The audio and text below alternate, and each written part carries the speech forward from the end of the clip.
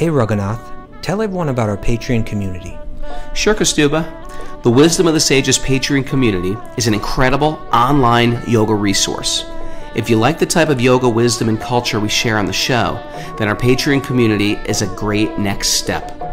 This is a listener-supported podcast, and any level of sponsorship will unlock a wide range of live and archived classes, talks, and even workshops.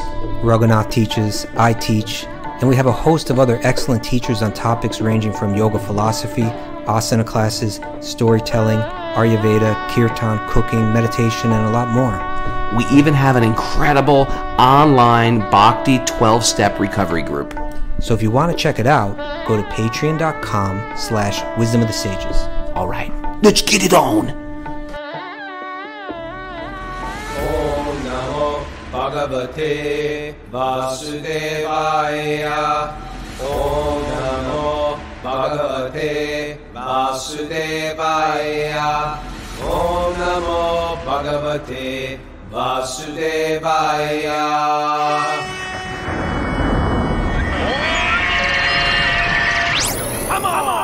Live from Super Soul Farm, this is Wisdom of the Sages, a daily yoga podcast with your host, Raghunath, and co-host and senior educator at the Bhakti Center in New York City, Kaustubha Das.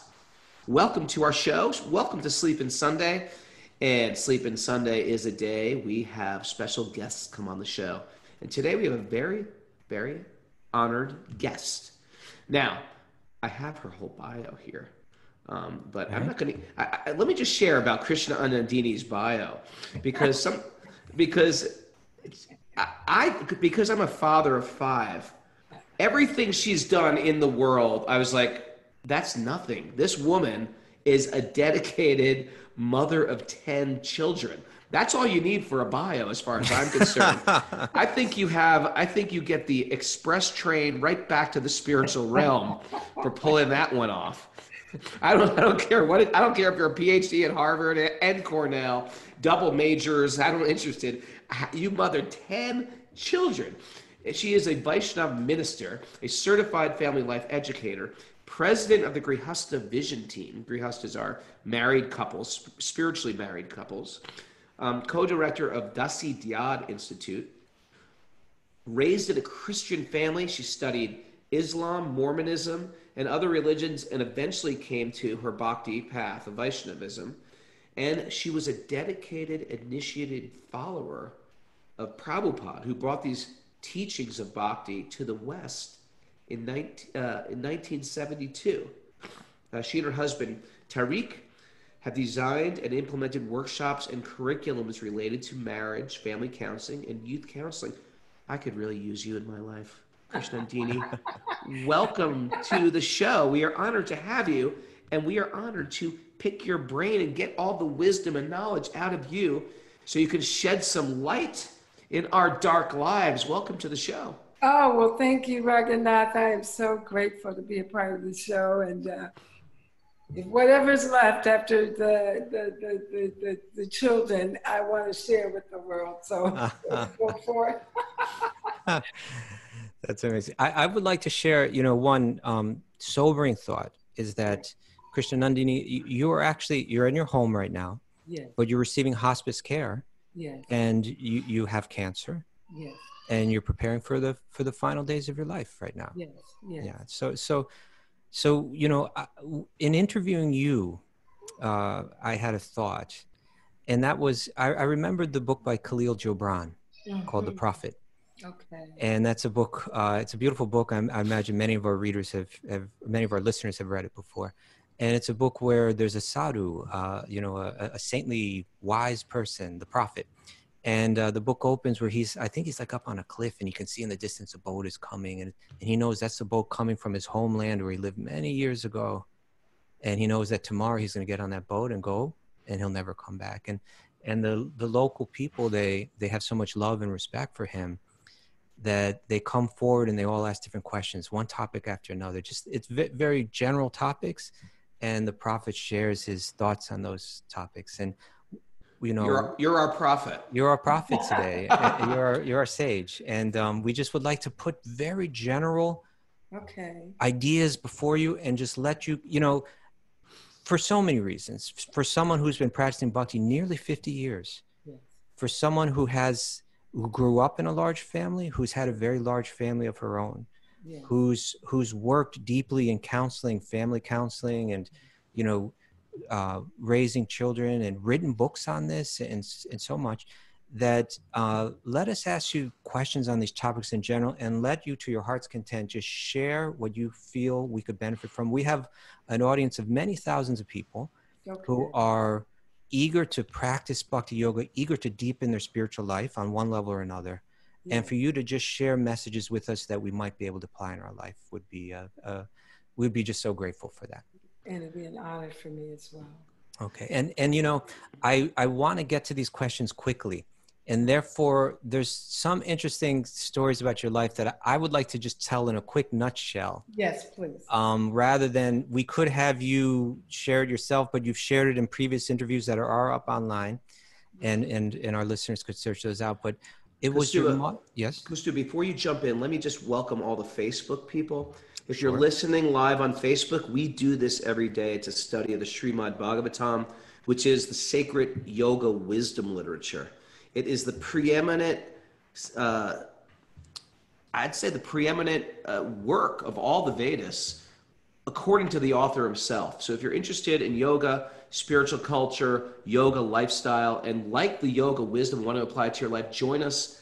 You can back listen to all our episodes on Wisdom of the Sages, wherever you get podcasts, or you can join us every morning at 5 a.m. when we study. Saturday and Sunday is at 8, generally. Today's at noon. And how would they find that? They would write Mara at wisdomofthesages108@gmail.com. That's wisdomofthesages108@gmail.com. And she'll give you all the codes to jump into our secret group, Zoom group. All right. And so, okay. So, Krsnanandini, it was your mother who was a very spiritual woman. Yes. Who was interested in studying all the different world religions, and she began to practice them all. Yes. So as you were a child, you had experience of many, of not only hearing about, but even practicing different world religions. Is that correct? And then I believe it was her brother that one day received a Back to Godhead magazine. Yes, my brother, my oldest brother. Oh, it was your brother, not her brother. Okay. My oldest brother. Okay, your eldest brother got this Back to Godhead magazine, which was a magazine of the Krishna consciousness movement that was all about bhakti yoga. And I think the way that you said it was, he knew that if she sees this magazine, she's going to just get to dive headlong into this. And he hid it from her, Kaustubha. He didn't give it to her right away. Okay. He was all about 17, 18, 19 himself. Mom's going to be into this. I'm not sure if I'm ready for it. I'm going to hold on to it for now. And but he did give it to her. He did eventually give it to her. And he was right. She immediately just totally plugged into it. That's right. Okay. And your family was based in Cleveland at this time. Yes. And there was a very small storefront temple. This was late 60s, early 70s? Early 70s. The very first temple was a storefront temple in Cleveland. And 1970, I want to say, devotees came from Detroit and Columbus to set up the first temple there. So my mother actually was one of the first people who contributed to getting that established. No, your mother was very involved in that. Yeah. Okay. She gave up her furniture, she gave up her everything, and just went. So dedicated. Wow. But somehow there was also some tension between her and the management of that little temple. Yes. And she already had all of you head shaved, wearing saris, doing different things. Okay. Well, for me, Kaustubha, I was, at this time, I was in Chicago. I had gotten a scholarship to the University of Chicago. Okay. And so in these initial stages, it was just my mother and the other family. And then a few months later, she came and gave me a Bhagavad Gita, and that's how I got introduced. That was your first introduction. Okay. So at a certain point around this time, your family was kind of looking for a community where they could settle down and be accepted to practice. Yes. And you landed on the doorstep of the Dallas Hare Krishna Temple, which is a place where I've spent a lot of time. Oh, wow. Okay. Yeah, yeah. My guru was Tamal Krishna Goswami. Oh, well, good. good. Yeah. Okay, I So, got to know him a little better, Kaustubha. yeah. And yeah. Yeah. But we ended up in Dallas as a series of very mystical things that, you know, only you'd have to know some divine intervention. Yeah. We had never been in Dallas. We didn't know anybody. We didn't even know that there was a Hare Krishna temple in Dallas until we almost got there. So it was Wow. just a lot Okay. And so you had a family of how many members were traveling at this point, kind of looking for a spiritual home? It was my mother and five of my siblings, four of my siblings, myself and my youngest daughter, who was 2 at the time. I got married by this time. And my first husband, who actually came and drove us to Dallas. Wow. Facilitate our getting there. And then later my stepfather came once we learned that Prabhupada was coming. Well, that's the thing, right? You had no idea, but when you got there, you found out the very next day. Yes. Srila Prabhupada was arriving there. Yes. And I think, you know, you mentioned that the whatever the management there kind of called the people back in Cleveland, and the people in Cleveland were saying, no, you know, these people, I don't think they're ready for this. Yeah, don't let them in. Don't let them in, but they let you in. Yeah. And then Srila Prabhupada initiated you and your mother and other members of your family into the practice of Bhakti Yoga, giving you the name and the mantra and the practices at that time. 1972, Radhastami, very special, auspicious day of the. We just celebrated. Yeah. Yeah, that on that day we got initiated, and in that day. So 48 years ago. Yeah. Okay. And there's a story that some of those management, they were telling Srila Prabhupada, these people aren't ready for it. They don't know enough about this right now, or they're not committed enough, something like that. They were kind of discouraging Prabhupada from taking the step. But what did Srila Prabhupada say? He said, wherever I see a spark of Krishna consciousness, I must fan it. Wherever I see a spark, Kaustubha. What love, what generosity, what just, you know. And of course, that set the tone for the rest of our life. And now you're a volcano. A volcano of juice. Something's on fire, huh? Okay, so Krsnanandini Devi, we would like to present some questions to you. And again, you're speaking to a wide audience, so it's just a chance for us to just hear on these important topics. You know, since Raghunath and I did this podcast, like we started doing it Raghunath started on his own about a year and a half ago. And he was just doing it for a few friends on Zoom. This was even before COVID and all that. He was on Zoom. And then I would be a guest kind of host on that. And then eventually we started doing it together. And it was a small group of people just here on Zoom.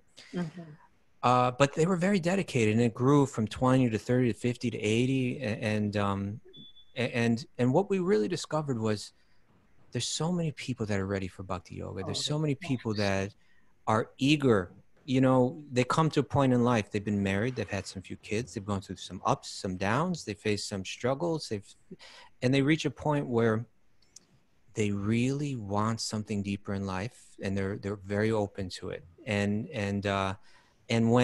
when the wisdom of a tradition like this can be applied practically in life, like how do I deal with this marriage issue? How do I deal with going to work and those people don't understand what I'm practicing?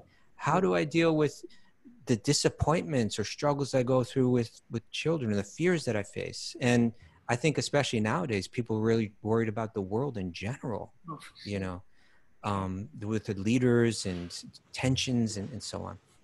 So I feel that whatever you share, it will be absorbed and it will be practically applied, and it will be something important for people to use as important steps to take forward on their spiritual practice. Yes. Okay. So let me begin with a simple question. Yes. Through your journey through life and your 5 decades of practicing Bhakti Yoga, what does it mean to be a good friend?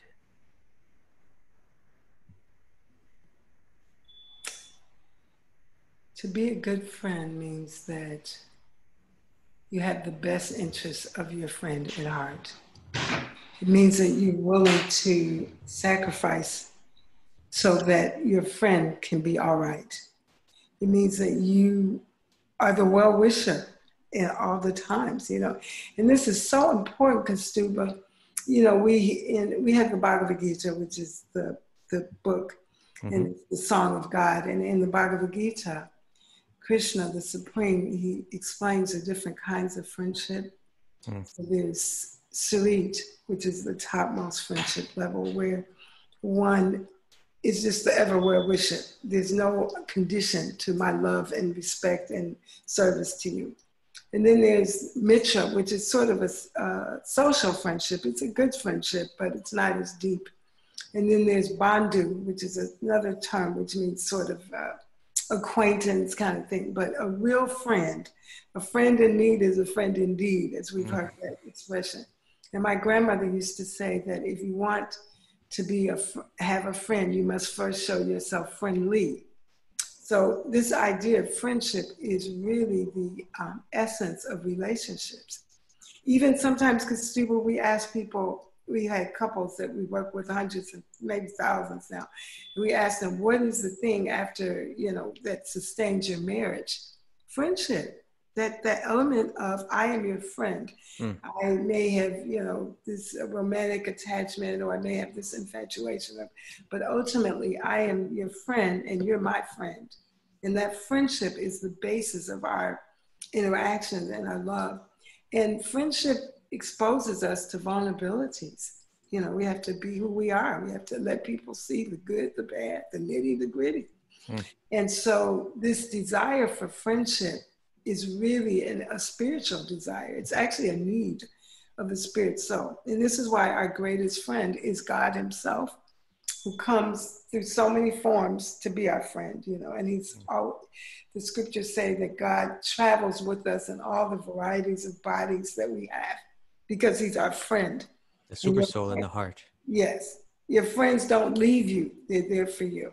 So this idea of friendship is a very, very important element of just spiritual life just existing. And, you know, being a friend entails a reciprocation. You know, I give, I take, you know, exchanges of love, one person to another. And so all of us are looking for that ultimate friend. We're all looking for that, because that is the fulfillment of the desire. And, you know, if you notice, Kaustubha, a lot of times that people, they want, when they reach out for something, you know, it may be apparently a material thing they're asking for, but really what we want is that friendship, that spiritual relationship where it's not based on what I can do for you, what I can't do for you. It's just because you're a part of life and I care. That's it. Yeah. Beautiful. It's interesting how there are so many different Sanskrit terms for friend. Friendship, right. Yeah, it's such a beautiful thing. Yeah. You know, you mentioned about vulnerability, that you have to be able to really show. You know, I think one thing, we get a lot of feedback about the podcast. Yeah. And a lot of times people really appreciate Raghunath Prabhu's vulnerability, that he's right here in public just laying it all out there, you know, his weaknesses, his struggles. Yeah. But some of us find that hard to do. Yeah. You know? But it's so important to do it, Kaustubha, because, you know, if we don't do that, we'll be superficial spiritualists. If we don't allow ourselves to be vulnerable, if we don't allow ourselves to go to the real essence of who we are, because basically we're all spiritual beings, we're all pure. And so we want to identify with that purity, with I'm a good person, I'm a clean person, I'm a truthful person. But because we have been covered for a lot of different lifetimes, we're buried over with all this conditioning, right? Yeah. And so we have to be willing to let the conditioning flow off. And we have to be willing to be honest with ourselves and others. And the greatest spiritual progress we'll ever make is for those who are willing to be vulnerable and to be honest. I mean, you have to be careful, though. I mean, you have to be able to choose wisely how to be vulnerable in certain situations sometimes. But the idea is being honest with yourself. You know, being honest, who am I? What am I struggling with? What am I dealing with? What are my challenges? You know, how am I pretending to be something that I'm not? And what is it that I really want to be? So with that mood in mind, and then during your spiritual practices, we'll get cleansed, and we can allow ourselves to be vulnerable. And it doesn't really matter what people think. The honesty, the truth is there in the heart. And God is there in the heart. So we become revealed. And the truth will set us free. Our own truth about who we are, where we are, and where we're going, that honest level of struggle. And then we can make progress. Because then if you identify where you are and what you're struggling with, then you know how to start dealing with it. But if we're pretending that I'm not really struggling or I'm saving place, then you won't make any progress. So it's important to be vulnerable in the right situation and be honest with oneself. Thank you. I want to ask you, again, you have so much, not only experience, but these are things, by the way, I want to plug, you've worked on many books in terms of counseling, in terms of family, in terms of marriage and things like that. But at least like one book I want to put out there just to plug it is a book called Heart and Soul Connection. Yes. A devotional guide to marriage, service, and love, right? Yes. And that's a book that you worked with a group on.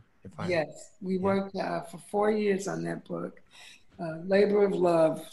And it's very practical, Kaustubha, but very devotional. And that was the idea. Like, how do we take spiritual life and really practice it in a marriage setting or family setting or friendship setting?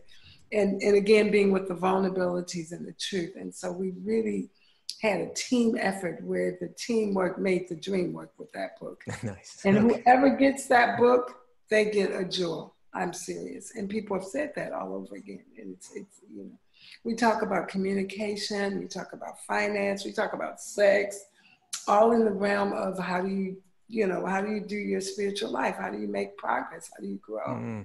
And, people have said that it's been very, very helpful, and it's like a reference book that you can refer to over and over again. So whatever we may not cover today in the interview, that book you can find more. Yes. Okay. Yeah. Heart and Soul Connection. Yeah. So, a devotional guide to marriage, service, and love. Yeah. Would you like? Yeah. You want us to go ahead, Raghunath? Well, I'm eager. Now I'm very eager. I want the marriage, parenting. I want to get some of these questions out. If you could give 3 powerful pillars of advice for married couples, what could they be? Or people thinking about getting married, what could those pillars be? Something we can hold on to in tough times. Okay. So people thinking about getting married, I would give a little different. Okay, we can do both. Okay, yeah, let's do that first. Okay. So people thinking about getting married, we would highly recommend that you do what we call premarital education. Okay. Like this is, you get with some counselors, family life educators, people who are experienced and concerned and care, who can take you through a series of sessions, at least 8 to 10, 1-hour sessions. You've created a system, right? Yes. Yeah. And in the sessions you work where you talk about communication, you talk about finance, you talk about parenting, you talk about baggage that everybody brings, because we all have our baggage that we're bringing in, throwing in the door when we get, Not me. I came in this clean. Yes, and you talk about, some of the fears and words that you have. You talk about how will you apply your spiritual life. You talk about what are your common goals. So that is the first part now. That's one thing. You get premarital education. And then the other thing is to really pray and seriously considering, what are you looking for? What do you want? Like Raghunath, you mentioned grahasta as opposed to another term. That grahasta means a marriage based on spiritual principles and based on wanting to grow together spiritually. And so the other kind of marriage, the selfish marriage, maybe, or that kind of thing, it has time periods. It's you do for me today, and then once you can't do for me, and then, So you want to ask yourself, what is it that I want in my life as a person who's trying to know myself, know God? What is it? And I tell you what happened for me, Raghunath. My oldest brother, I had been married before, and I was divorced, and he came to me one day and he said, sis, you know, the husband you had, blah, blah, blah, blah, let's do something. He said, I want us to sit down and write down a list of all the qualities that you really think you would like in a husband. Mm. And then we're going to offer this to God. My brother was a Christian minister. And then we're going to just surrender everything. And he said, be really honest. If it's important, write it down. So we made this list. And I have this list to this day, Raghunath. It's 30-something years old. Bless my brother's heart. And then we offered it to the Lord. And I forgot to put wealthy on there, though. But, you know, actually, it wasn't that important to me because I always have felt that once you get to the right union and it's offered to the Lord, whatever you need, it'll come. So I didn't worry about that. But I did put, you know, things like a sense of humor, someone who loved and respected Prabhupada, my guru, you know, those kinds of things were on me. Someone who was like to read, for example, someone who was clean. And then ideally what we do this in a service. We ask people, okay, now you have your long list of what you want in a spouse. Which of those qualities do you have? You have to ask yourself. Turn it back on yourself. Yeah. All right. So that's a really good little exercise that one should do. And then the other thing is to really pray to understand the meaning of what is marriage today. You know, like different people have different concepts about marriage, and marriage is a union of people who want to come together and help each other grow. Ultimately, spiritual marriage. Grow spiritually, physically, financially, all the ways that you can grow. A marriage should do that kind of thing. And so there's certain qualities in that, such as forgiveness, because inevitably we are going to do or say something to hurt the person. We don't mean to. This material world is conditioning. So being able to forgive, being able to be vulnerable again in the relationship. So I would say premarital education, making a good assessment or understanding of what is it you're looking for, and then evaluating yourself to see what you have, you know, and then making sure that you pray for guidance that the marriage that you have is a marriage that can be like an offering to your life, to your family, to your community, to the world. Like beautiful. That. Thank you for that. It's kind of branching off that same topic. You know, it's we live in an interesting time where, you know, there's been so much, you know, throughout the ages, but, you know, even in up to modern day, there's exploitation in all different kind of relationships. And, you know, exploitation from men towards women, you know, is especially prominent. And, you know, we try, you know, society tries to correct that problem. And I, which I feel has to be done, and it has to be, you know, something that we're attentive to. But at the same time, I feel sometimes in the course of that, we forget or we jump over, like there are differences between men and women. Oh yeah, for sure. Yeah. And my observation is that I find that women are commonly more emotionally mature than men. And I concur. Okay. so from that, so branching off the marriage topic, I would love to hear from you, for my own personal benefit and for the benefit of our listeners. What is a good husband, right? What are the qualities? What are the practices? What does it take to be a good man, to be a good husband? Good. I love the question, Kaustubha, and I think we should really approach it a lot from that.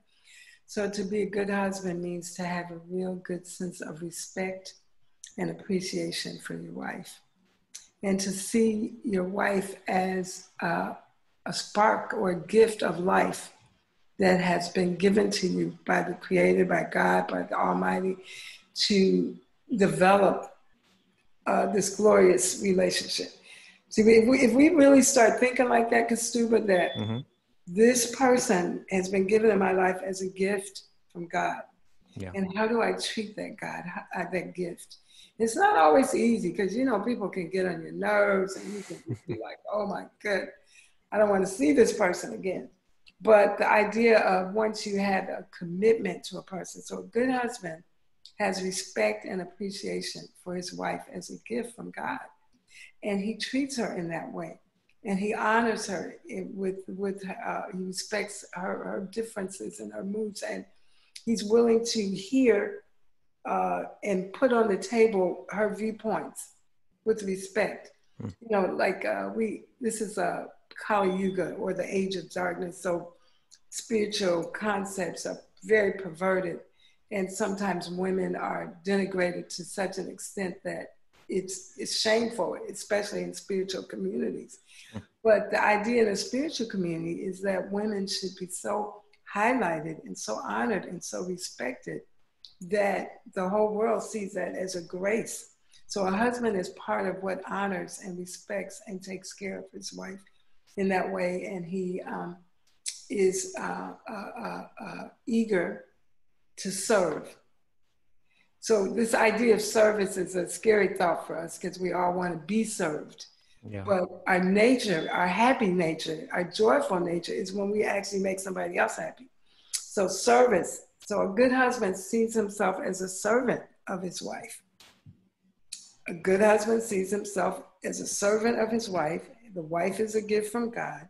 And he sees how, what can I do to make your life better?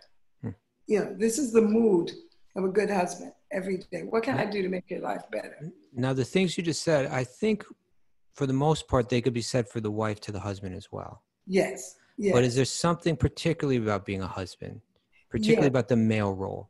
Yes, I think the male role, especially during this time, Kaustubha, is that the men should take a stand to make sure that women are not denigrated or disrespected. In other words, sometimes, I'm gonna give a kind of mundane example. You're at the water fountain at your job, and somebody makes a joke about, how marriage is a burden on your back or something, and everybody laughs and jokes.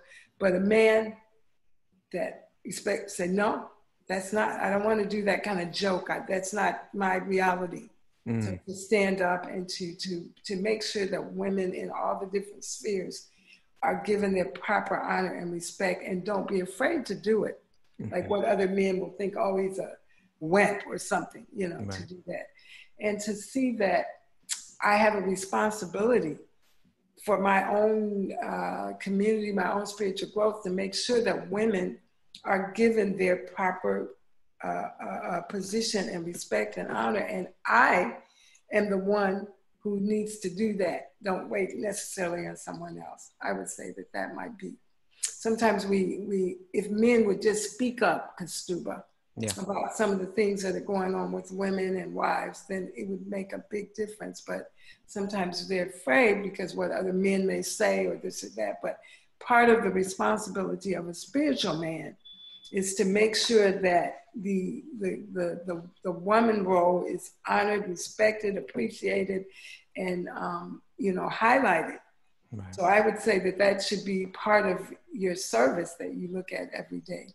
So, not to let that negative talk kind of instill negative conceptions in the minds. Those paradigms that we're just not going to accept them anymore. That's just not our truth. That's not our reality.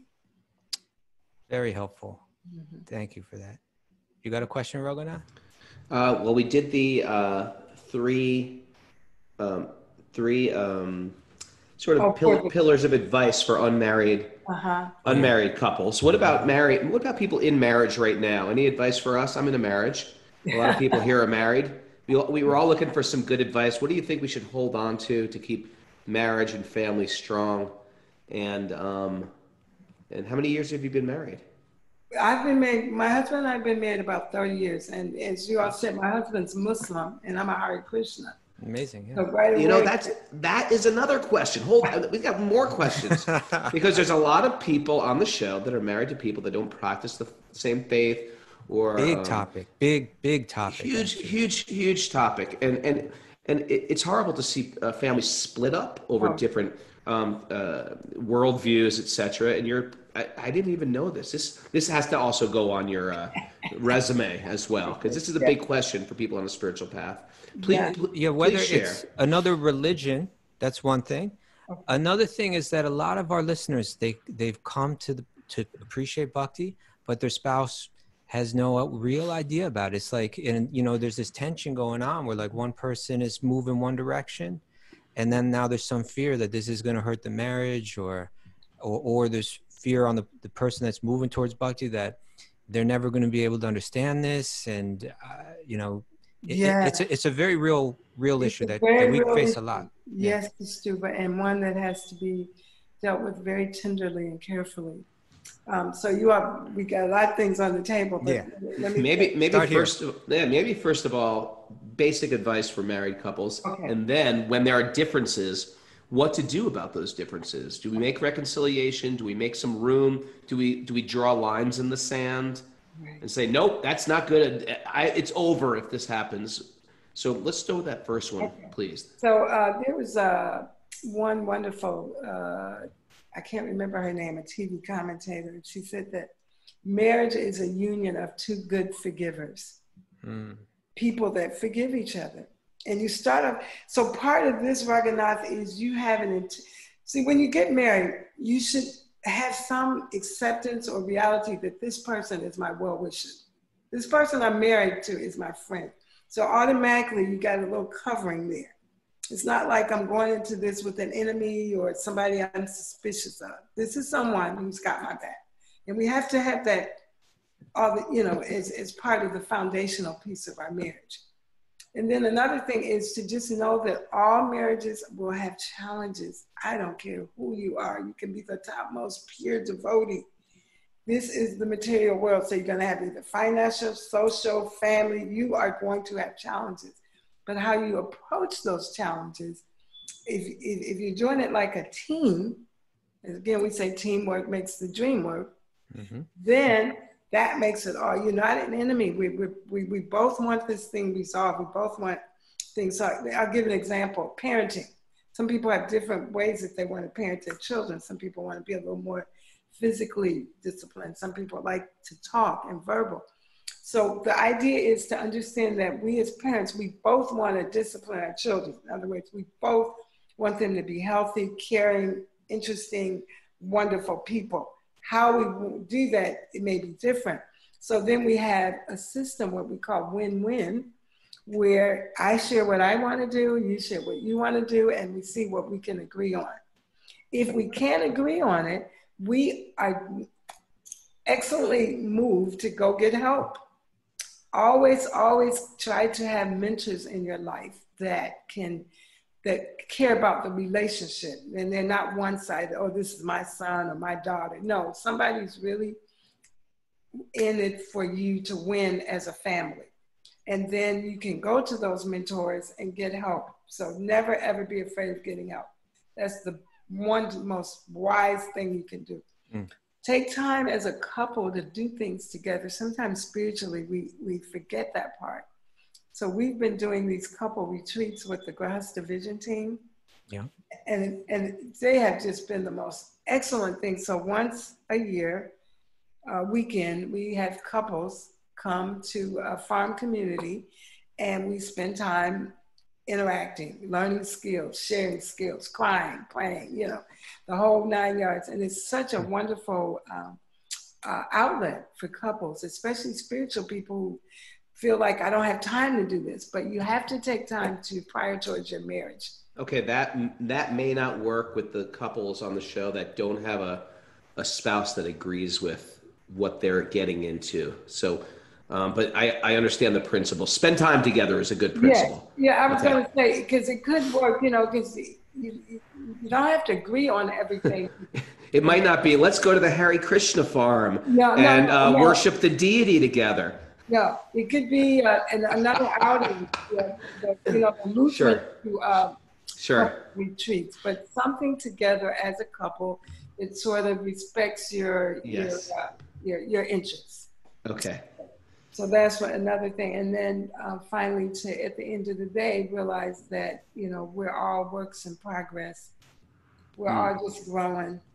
And part of what we do with what we call our sadhana or spiritual practice is to help us become more and more purified. And the more purified we become, Raghunath, the more we can have empathy and sensitivity to another person.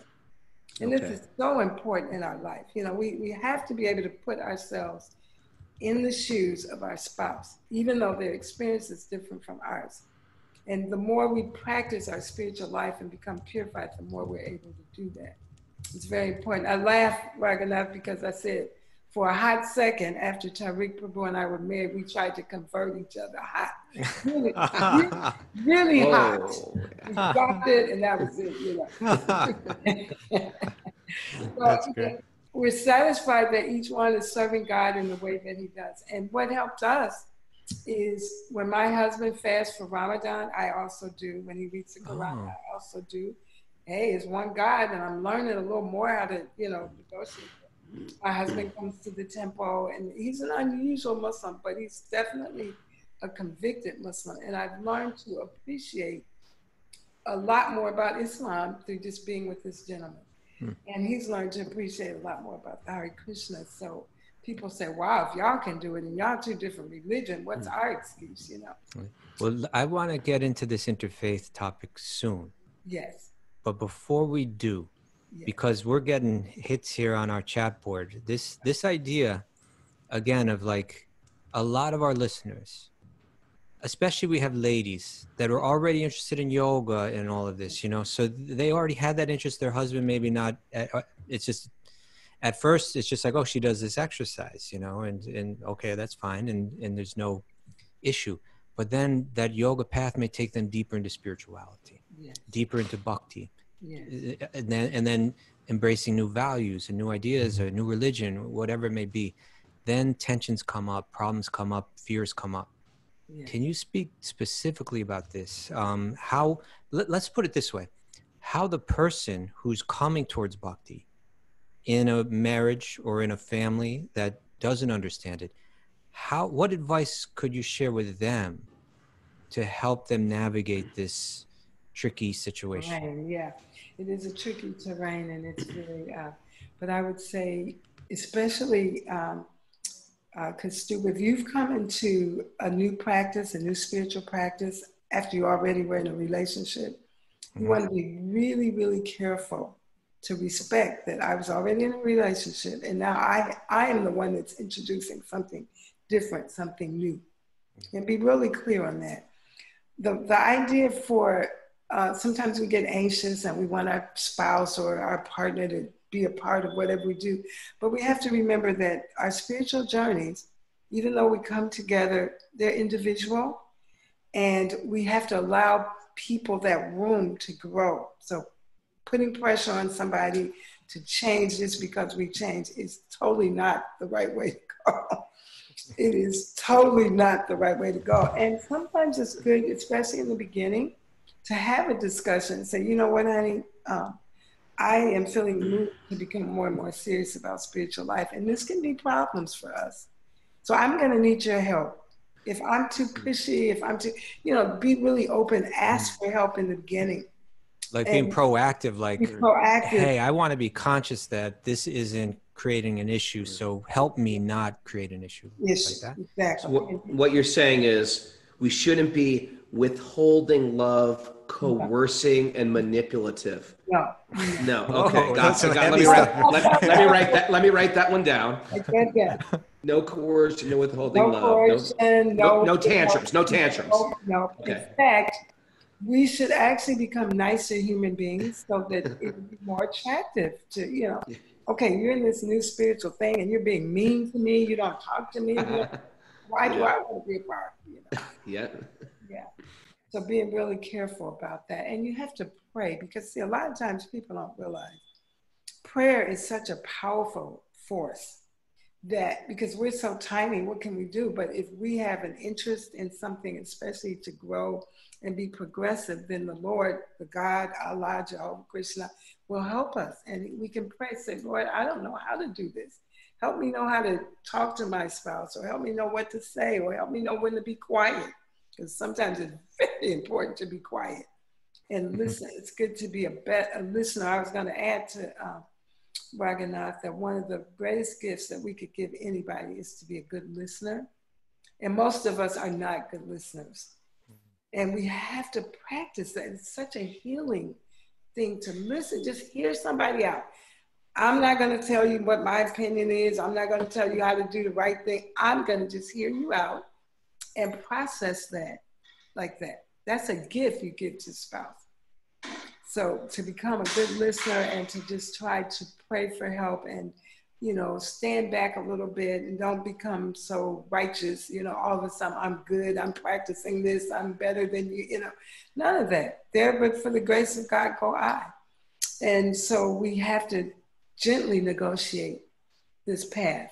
And like I said, if you talk to your spouse in the beginning, ask for help, pray, a lot of that can be, you know, you can work with it. Beautiful. Thank you. You know, even just, you just brought up another topic, prayer. Yeah, for sure. Can you tell us about, share something about prayer in your life and the role that it's played? You know, you just said something with a lot of conviction, because I think a lot of people are like, I can pray, but what difference is it going to make in the long run, right? But Yeah. what role has prayer played, and what are your thoughts on prayer? And that, because I want to also make a addition to that, and is that prayer different than your normal japa Hare Krishna mantras on your beads? Are we talking about a different type of prayer? Should that be our prayer? Should we merge both those prayers? Should there be separate practices? Yeah, well, because God is a person and we're persons, God likes personal interaction. So personal prayers are also very good.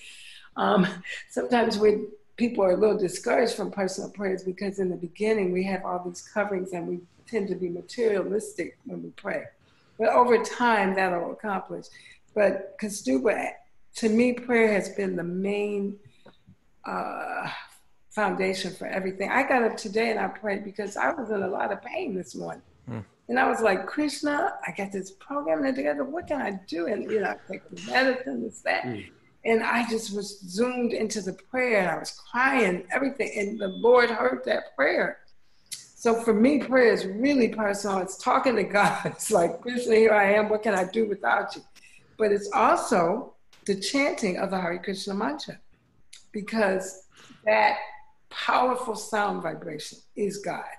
And the more you put yourself into it, the more you actually know it's real. Like when you say Hare Krishna, Krishna Krishna, Hare Hare, Hare Rama, Rama, you are actually calling on love personified. You're calling on the source of all life. You're calling on the living force. And gradually, you get to know that, and it gets to, you know, so it's a part of your who you are, your essence, your connection, and your purification. So for me, I pray all the time, you know, and I chant, and I pray my individual prayers, and I pray the prayers of the great teachers who've gone before us, because prayer is very, very powerful. It's one of the ways that we connect in an honest, vulnerable way with God. Now, there's a science to prayer. Like, we don't just want to go to God and make a laundry list. Lord, go over to Sister Jones's house and take care of those babies and get the food for Sister, you know, no. I mean, we may ask the Lord to get food for Sister Jones's babies, but we start off thanking God, you know, Lord, you are almighty, you are all wise, you're the one, you're the man. And then you say, you know, here I am, this is my situation, you know, and, you know, like, so you offer some gratitude, some appreciation, some thanks, and you tell the Lord the real deal, like you would talk to your friend. Because Krishna is our best friend. God is our best friend. And you could tell your best friend anything, and they won't hold it against you. And so when you get to that kind of level of prayer, which is what we all want to get to, then that empowers us, you know, like that. Thank you for that. You know, I want to be careful now. There's so much more I want to ask, but we have 10 minutes left in this hour. I want to be very sensitive to you and to your health and all of that. If we should go over time at all, or you know what, Kaustubha, I really appreciate that, sweetie. And it's interesting. You know, my situation now with this whole cancer thing is definitely a challenge. But being able to share is also such a blessing. So we'll go until, you know, we can go a little. We can go a little over. Mhm. Oh, thank you so much for that. Okay, so if that's the case, Yeah. then let's move on to the topic of religion. Okay. Okay, because this is something that's been not just one religion, but many religions have been played a prominent role in your life. Yes. And we can see that religion, you know, sometimes it brings about beautiful sentiments and you know, it sometimes we see it also brings out the worst in people. What could you share with us about the idea of religion, different religions, thoughts about the religions of the world and how to understand them all? Okay. You know, in the Sanskrit terminology, the ancient language, it says Dharma tu saksat bhagavad pranita. And this means that religion was given by God. So real religion means the laws of God. It means to obey God. Somehow this is Kali Yuga, the age of quarrel, deceit, and craziness. And so religion has come to mean some formulaic rituals, the letter of the law. And so that's why people want to divide spirituality from religion, but actually spirituality and religion should be the same. And because religion simply means how are we developing our love for God? How are we developing our love for each other? So because the Lord understands that all these varieties of mentalities and at different levels of stages of growth, he's given different religions, because the idea is eventually we all want to go back home, back to Godhead. We all want to go back to our pure, perfected, eternal, blissful state. Some people will take longer, and some people will take shorter, depending. And so religion has been given for man. You know, animals don't have religion. I can talk to a dog all day about going to pray in the temple, and he'll go and, you know, do what he's going to do, you know. But for human beings, we must have religion so that we can grow. And then the religion takes us beyond into a higher transcendental consciousness. So different levels, like a school, Kaustubha. You got your first grade, you got your fifth grade, you got your high school, you got your college. And a wise, mature spiritualist will not put down any religious person, because, you know, you are where you are for where you need to grow. But by the grace of God, Krishna, this is such a unique time, Kaustubha, that the floodgates of heaven, so to speak, have been opened. And we are privy to an unusual time in human lifespans, which is the mercy of what we call Lord Chaitanya, Lord Chaitanya being God himself, who came 500 years ago. And he broke open the storehouse of love of God. And he said, I don't care what your religion is, what your caste, what your gender, everybody can taste this love. So it's a very special opportunity for all of us to taste that love. And in the Bhagavad Gita, there's a saying that says, let not the wise disrupt the foolish. So sometimes people may not understand what we understand, so we don't disrupt them, but we encourage them in their path of religion. Real religious people, like if you put Lord Jesus Christ and Prophet Muhammad and Srila Prabhupada at a table, they just be hugging each other and embracing each other and just having a joyful time in the Lord, because they understand we are serving the same one beautiful person, you know. Raghunath Swami, bless his heart, he says that a dog always knows his master, whether the master is wearing a tuxedo, whether the master is naked. So a spiritualist will know God, whether somebody calls him Allah or Jehovah or Krishna, because they relate to that. And so our duty as people on the spiritual path is to really try to be tolerant and to really try to be good examples for others. This is just the main thing for all of us, bar none. And you will meet beautiful people who are very serious about God. You know, for me, I met Mormons. We practiced Mormonism for a year. It's very unusual. Your family, when you were a teenager? Yeah, or? when I was a teenager. Wow. Okay. For a whole year. And then what broke it down, though, Kaustubha, was at the time, they said that Black people couldn't be priests in the religion. They've changed that now. And my mother said, my sons may never want to be a priest, but I wouldn't be in a religion where if they wanted to, they couldn't. Right. So that was the point where we kind of separated. But we met some beautiful people there. So Christianity, we have to see that there are differences, but the ultimate essence is what? We're not of this world. We're spiritual beings. God loves us all. He wants us to get along. And, how do we do that in the most, effective, efficient way? And there's a little song that I used to sing, Kaustubha. It goes something like, it's just a matter of time when we all see Krishna. It's just a matter of time when we all go back home. But wouldn't you rather it be sooner than later? Wouldn't you rather be a lover more than a hater? Wouldn't you rather be a believer more than a deceiver? Wouldn't you rather serve Krishna right now? Wouldn't you rather serve God? So, that's our You can add that to your resume. Did you compose that yourself? Yeah. Oh, that was awesome. Yeah, when my children were little, we were always singing little songs and say, puzzles. Keep them. Beautiful. Thank you so much for that. This marriage stuff, these marriage things, everyone's like going crazy and writing me privately and things. They're benefiting so much. Someone wrote in, okay, when is there ever an appropriate time to leave a marriage? Someone wanted to know.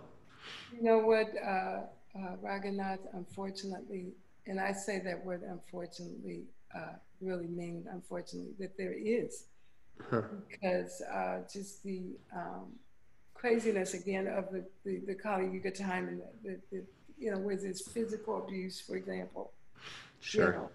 Zero tolerance. I'm sorry, that's it. I don't care. Sure. Even extreme emotional abuse. But now sometimes what we do, Raghunath, is we recommend that people separate with the intention to do work and then see if we can come back together. That's a good option. And some couples have tried that. You have to be willing to acknowledge that, you need to work on yourself, you need to work on your marriage, you need to grow, and you have to be willing to acknowledge where you have hurt someone. And again, with spiritual life, you don't want to play games. You're in it to win it. So, right. Do whatever is necessary. So yes, sometimes there are times, but as much as possible, we try to get help. We try to, like I said, separate and try to work on that. It's a lot of mental health issues going on now too, Raghunath, unfortunately, in families and marriages. So those are some of the things that we have to deal with. Now, you mentioned, I'm sorry I'm going to go there, but we get these questions and I want to hear it from a person who's been through it. Okay. What happens if your person your partner, you brought something new. You're turned on to Bhakti. Yeah. You start to see spirit and everything. You don't want to eat animals anymore, but you have a partner that is fully into it, he or she will eat anything. They want to raise their children so they can eat anything. What do you do in such a case if you find a value in something like vegetarianism or veganism, but your partner just does not hold that as that important? What to speak of, especially if you're newly into this? What do you do in such cases? Do you ever draw a line in the sand like, well, this is the bottom line, you can't cross this line? Or how do you feel about that? Oh, that's a very strong point, Raghunath. We talk about principles and details a lot. Sure. If someone has a principle, then if you care about them, you will try your best to honor that principle. So it's a good time to have discussions and talk about, if it's a principle for me that I don't want to kill animals and I don't want my children, then if out of respect and love for me, if it's not that deep for you as a person, then honor my principle. And also talk about how can we compromise? Couples have said, okay, if you would just agree not to eat it in the house. Okay. If you would agree to do that, can we do that? Find out what you can agree on. And another good thing, Raghunath, is to get help. See, it's a lot of experienced marriage mentors now, and they can bring an objective view that really kind of makes it where it's not such a fight between the couple. again, So it's okay, you're saying, suppose you're new into bhakti, yes, and you have these new values. They weren't a value when you met, but then they're your new values. You don't want to eat animals. You're yes, saying it's okay to put this on the table now. yes, Hey, yes. And see how we can compromise, see what we can work with that, see why that's so important to you. See, when you love somebody, if something's important to that person, you got to respect it. Otherwise, where's the love? sure. You see? And so that has to be there. But yeah, you got to figure out how to gradually work it. And you shouldn't do anything all of a sudden and just tear everything down, because usually that doesn't last anyway. Sure. Yeah. We get enthusiastic, Yeah. and then I think we lose touch with what the other person's going through. Exactly. Exactly. And you have to figure that, okay, it's not just me on this spiritual path, that Krishna or God or the divine also has this other person. And how I act or respond is going to, shape how they want to do. So if I all of a sudden become a mean, non-compromising person, why would that be attractive to them? But if I say, I know this is hard, I know this is difficult, and I want to respect you, help me, like that, then that gets a whole different tone to the thing. And Krishna allows, Kaustubha, for people to grow gradually. Some people think, oh, I'm going to die if I, depending on where you start from is how you grow from. And so Krishna is aware of that, God. That, I may not be able to do this all of a sudden in my household right now. Right. But now, before you get married, it's a whole different thing. Now, if you walk into somebody else and you make all these agreements and then you change. If before you get married, you're clear on things, then that should be very clearly stated and understood, right, so it won't be confusing. Right. I hope that was helpful. Yeah, I feel like you're speaking really like universal truths, and a lot of people are writing on the chat board, I'm going to play this over and over and over Someone again. wrote that. Someone said, I'm going to play this interview over and over again, and then like 6 people said, me too, me too, me too, me too. No, it's great. We need to hear this stuff on a regular basis. We feel like it touches the hearts of all of us, and we're all coming from different paths, and everybody's in a different situation. And some situations are ideal, and some are just like real. And we're trying to like figure out our way in between. And it's great to hear this from a person who's been your life experience. We're learning from your life experience, and we're so grateful. And I don't know, you said you were in a lot of pain this morning. Yeah. Are you in pain right now? A little bit. I took medicine quite a bit. You are so lucid and clear right now. It's beautiful to hear you speak. Yeah. Well, you know what, Raghunath, my spiritual master, Srila Prabhupada, gave me so much and so much love. Whatever I do, it's just a drop in the bucket trying to offer back. And he wanted us to be happy. He gave us this whole formula for happiness. And, despite the illness and the pain, which can get really intense and severe, I'm happy to know Krishna, to know you all, to be able to serve, to reflect, all these years of practice. You got to practice, and then you got to take that test. Can I ask you something else? Because this is it's practically epidemic right now. Yeah. You say you're happy, but me being a cynic that I am, I'm thinking, well, she probably was always happy. Probably before she ever met Krishna, she was probably happy. What do you do if you're suffering with, right? What do you do if you're suffering from depression, mild depression or massive depression? Do you have a formula for people who suffer? It's like I said, this is a very common issue people bring up to us. It is. It truly is. Listen, Raghunath, my mother had mental health issues the last 4 years of her life, and she lived with us. And that was one of the hardest things ever on the family, on her, everything. But we, by the mercy of Krishna, we're so grateful that we got to serve her in spite of all that. And we just, surrounded her in an atmosphere of Krishna conscious music and love. And even that was a challenge sometimes, but we were able to do that, and chanting. And then we've had other people and family members that have depression. I mean, it's hard not to be depressed in this crazy world. Yeah. I mean, I love it. Everything is just so out of order, and people don't like each other, and people are afraid, and so. But the happiness that I'm referring to is an internal thing, where you're aware that everything is in divine order, and I'm on the way. I'm on the road, and whatever it takes, love is nurturing me and preparing me, even though sometimes it's tough love, you know. And I'm happy to know that, because I didn't know that before Raghunath. I was afraid. I didn't know who God was or what life was about or what happens after. I now know. I'm now connected. Now, for people who are depressed, they need to go get help.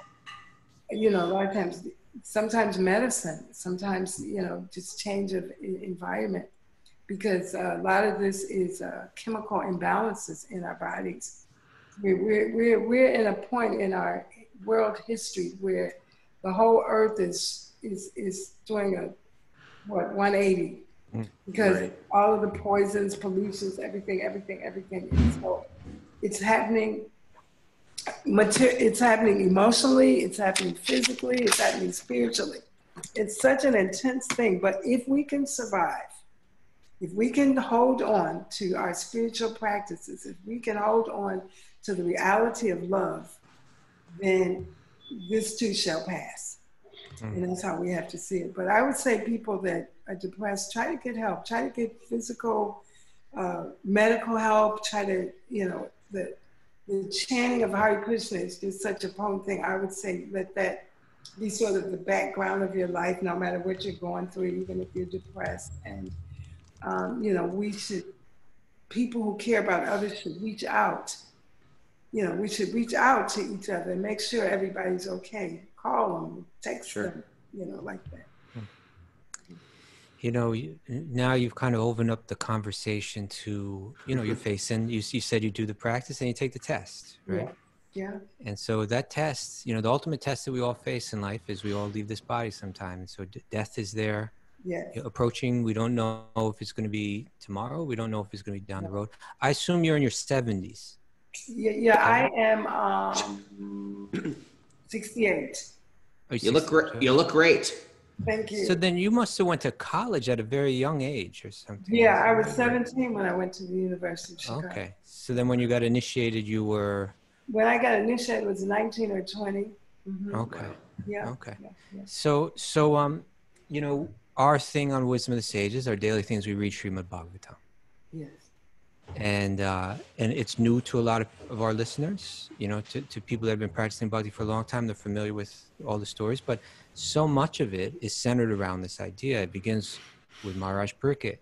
He knows he's gonna die in 7 days. Yeah. You know, but even before we get to him, you know, we're seeing Dhritarashtra's leaving home, preparing for death. We see Vidura, we see the Pandavas, they're all going, preparing for that moment. There's so much in the Bhagavatam on the subject of preparing oneself for this moment. And we, you know, I think probably all of our listeners, we see around us different examples of people who are facing death. Commonly, it's a time of fear. Yes.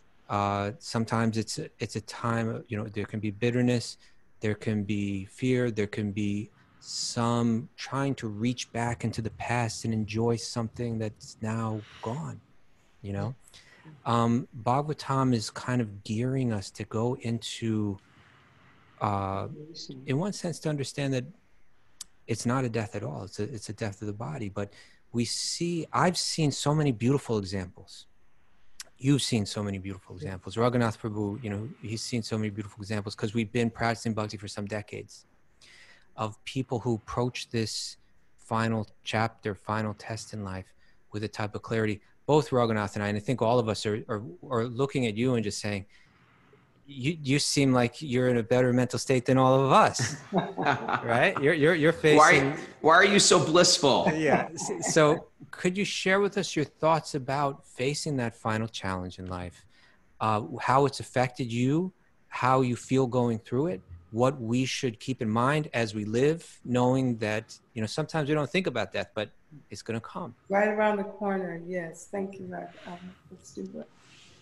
When I look at you, Kaustubha, I see your spiritual master. Ah. That is so nice. Thank you. Uh-huh. I'm glad I could play some role in bringing people's minds to some higher topic.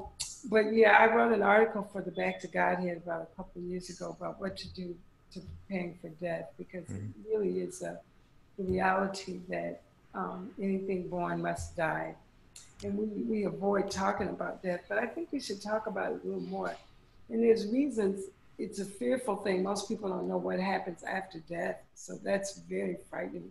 But for us as spiritual seekers on the path, we have a very good idea that we'll continue our spiritual journey, that we'll, keep growing, and we'll go to a higher situation to keep practicing love of God. And then, but for others, it's like pain, because death can be very painful, and that who wants that? And then others, it's the separation of people you care about, like how will I see my mother again, or my brother, or my husband, or my wife that I love so dearly, and all of a sudden, boom, it's over, it's final. But again, for spiritual seekers, we know it's not over, it's not final. I will see Prabhupada again. In fact, I see Prabhupada all the time. I will see my mother again, because we are eternal, blissful beings. And this interlude in our life is just that. It's a period of time. It's kind of like a illusion, a dream. And we're playing a certain role, and then we have to finish that role and go on. So I think talking about death more and being aware of the fact that we the body is a whole different thing than the soul. It's a machine, it's a vehicle. It takes us from one place to another. So this body is taking Krsnanandini, the soul, Devi Dasi, to my next destination. And by the mercy of the great souls, Prabhupada, like that, it'll be a glorious one, because this is, what I've been preparing for.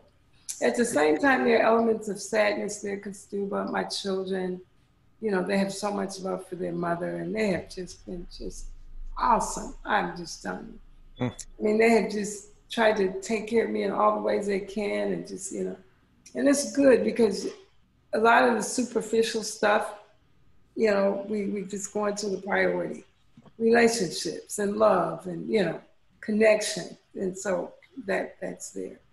I have 5 sons and 5 daughters that I've given birth to, and they all, in their unique way, have contributed to me being who I am as a devotee or servant of God. I like to say my children have purified me, because just taking care of them, just knowing that I was so insufficient to care for them. Like, how could I do this? So that was why I prayed a lot. Lord, these are your children. You got to feed them. You got to chastise them, like that. So, but yeah, so preparing for death, knowing that Krishna loves us and he wants us to do well. And this death is just the door opening to the next reality. So trying to get in that consciousness. And as we read Bhagavatam, as we talk to devotees, as we associate, the reality of that becomes real, so much so that we don't have to have fear. That's the thing, is fear. Prabhupada, our guru, his name was Abhay Charan. He was fearless because he was aware that everything is controlled by Krishna, God, and he's in charge, and he's here, and he's running the show, and I'm just an instrument. And so he didn't have to be afraid. Even death is God for a devotee. See, death is God for a devotee. And so that's how we look at it, I sense that you are entirely fearless going into this. Me too. That's a beautiful thing to see. Can I ask you an important question? Kaustubha, do you mind if I ask another question? Yeah, you know what I was thinking? Is that why don't we ask a few questions, almost like rapid fire questions, like quick, because I don't want to. Okay, you go ask one more, and then we'll ask a couple quick ones. Okay, this might not be rapid fire though, because I'm thinking of you've got loving children, and in leaving this material world, there's a lamentation, a sadness. They love me, I love them. So you have to break that attachment and understand I don't own them. What do you do in a case where you're leaving, but there's been people that have hurt you, people that have wronged you, people that aren't reciprocating with your love, but you've given so much to them. How do you let go of resentment if you know you have to leave the body? Or even if you're living in this body, how do you let go of it? Thank you, Raghunath. I love that question. Yes, that's the question. Because if you don't let it go, you're coming back here and doing some silly stuff. Right. It's going to be part of that vicious cycle over and over again. Yes. Yeah.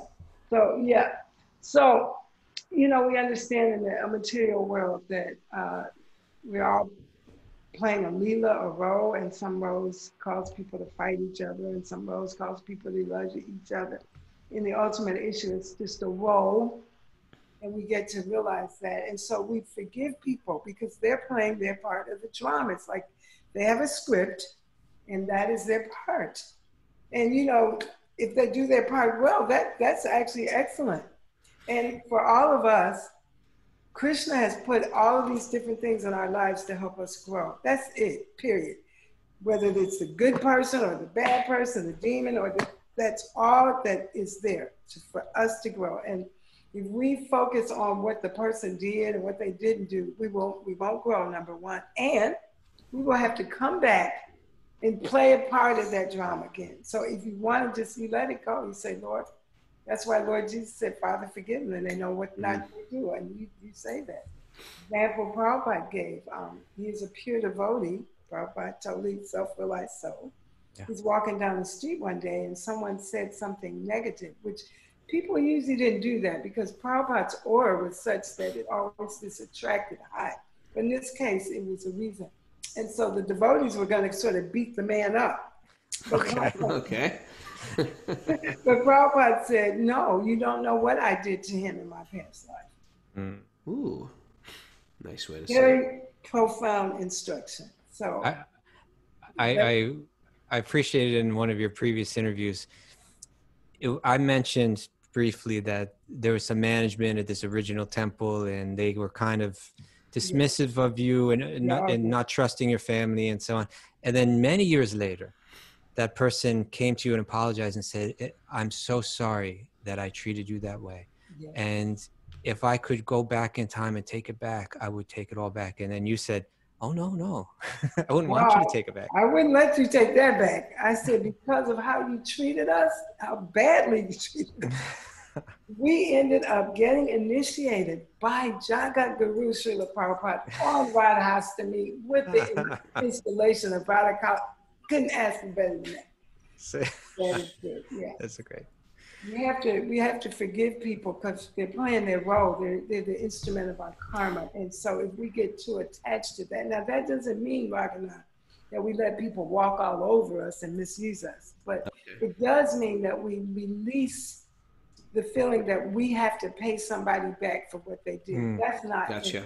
At all. We spoke of, we had a question a week ago about forgiveness on a question and answer session. We read this whole statement by Yudhishthira from Mahabharata about forgiveness. Yeah, that's beautiful. And one of the things he said, and this is something that's caught on, our listeners really like this statement, but Yudhishthira said, forgiveness is a quiet mind, right? Forgiveness is a quiet mind. That if we don't let go of these things, it just stays in the mind. And I can see in you right now, you've got that quiet mind, a quiet mind that you can just bring Radha and Krishna into without any distraction or disturbance because you're not hanging on to all this stuff. Oh. Yeah, you're not replaying angry revenge scenarios, turbo scenarios in the mind. The mind is very peaceful. Your face is very peaceful. Your heart is very open. You're very, again, lucid, clear, and in giving truth. And we aspire to be like that. Well, I aspire to be like you all, sharing such a wonderful forum with all these devotees and connecting people from all over who have an interest in spiritual life. This is so beautiful. Kaustubha, do you have one more good? I was thinking, let me ask 3 questions, rapid fire, okay? Because we've had you 20 minutes over, and I don't want to go over an hour and a half. My son Shama is going to probably say, okay, Mom. That's right. I know your kids, so that out of their love for you, they want to protect you. So let me ask you just 3 quick rapid fire questions, okay? Share with me something. A lot of our listeners are yoga teachers and stuff. Okay. Tell me something about being a good teacher. So being a good teacher means being a good student. It means being really knowing that I am learning from those that I think I teach. And I have learned from my teachers. Prabhupada said, because I heard nicely, I could speak nicely. He heard from his teachers. So being a good teacher means always being a good student. Thank you. Good. You mentioned that you also in your the book that you put together and all that, you speak about finance and stuff. Tell me about money. What should we keep in mind when we deal with money? We should keep in mind that everything belongs to Krishna and it should be used in his service. And that actually, Krishna wants us to really do well. I mean, in the beginning, in the Bhagavad Gita, he explains that he put us all here with all the elements we needed for physical, spiritual, and material success. So if we understand that everything belongs to Krishna, we try to use it in that way and try to use money or whatever it is to enhance our spiritual growth and our spiritual life and that of others. That's the proper use of money. And therefore, we'll get the dynamic energy that goes from that. And Krishna wants, especially householders, to have money. So we got to figure out how to do it in honest ways and share it properly. That's honest ways. Thank you. Yeah. You gotta be honest. Gotta be honest. Last question. Tell us something that we should all understand about love. Wow, that's awesome. We should all understand that Krishna, God, loves us so much that it is just, there's no words that could say that.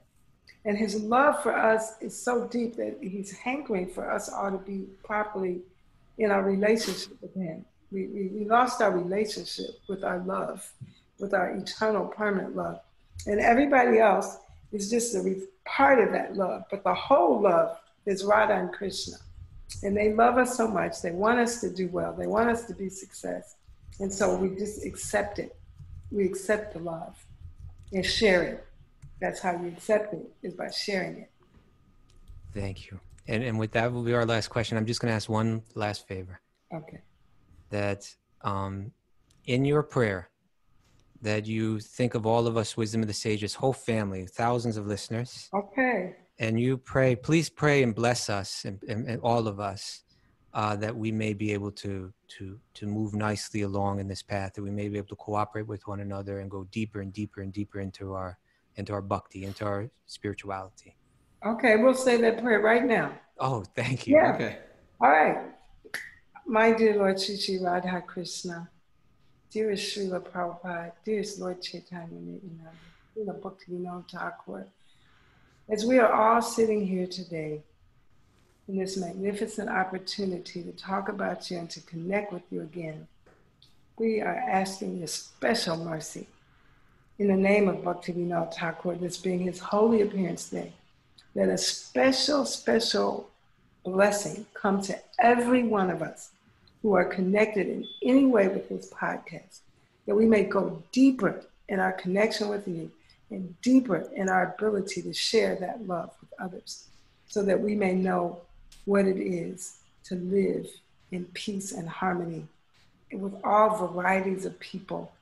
And we thank you, Lord, for answering the prayer before we even asked it. Hallelujah. What do we do now? Raghunath, tell her. Now we dance and sing. First of all, I want to thank you so much, Krsnanandini. You are an inspiration for us. You are a beacon of light. You are a lighthouse. You are a dropped pin on the map where I want to go. And you've inspired us all. Thank you so much for joining us. I'm sure I'm speaking for everybody. Thank you so much. Thank you. The name of that book again. What was the name of that book? The name of that book is Heart and Soul Connection. There it is. A devotional guide to marriage, service, and love. It's plugging. I have another book called the Narayan Number Book. Plug away. There's another one called the ABCs of Chanting Hare Krishna. And there's another one called the Booklet of Eight. Now, if you want to go to my website, what's the website? Yeah. Krsnanandini.com at the store. Mary, you want to spell that? Krishna? KRSNANANDINI.com. Krsnanandini. Krsna. Okay. KRS, no I. KRSN. Well, thank you so much for joining us. Thanks everybody on Facebook joining us today. We do this every day, 7 days a week, pretty much. We usually do it at 8 a.m. on Saturday and Sunday, 5 a.m. Eastern time for early birds. If you want to join us it's a great way to wake up and start your day. And you just go to Apple Podcasts, or if you want to join us live here on Zoom, which is even more fun because we all know each other, and there's a huge community. You write Mara, our assistant, at wisdomofthesages108@gmail.com. Wisdomofthesages108@gmail.com. If you're one of the people out there listening on Apple Podcasts, Spotify, Stitcher, or YouTube, go to Apple Podcasts, write us a review, tell us how you got here, tell us what the show means to you. It means a lot to us to hear your story. And if you like what we're doing, it is a community-supported podcast. You can go to patreon.com/wisdomofthesages, patreon.com/wisdomofthesages. And for any contribution, you can enter into the inner workings of our little secret group here, where we have regular yoga classes every day. You can download the whole bundle for practically nothing. And then we have backlogs of classes, workshops, and trainings. Thank you so much. And this is my favorite time of the day. We all sing together. We take that namaste, turn it into a hand clap. And then we lip sync a little.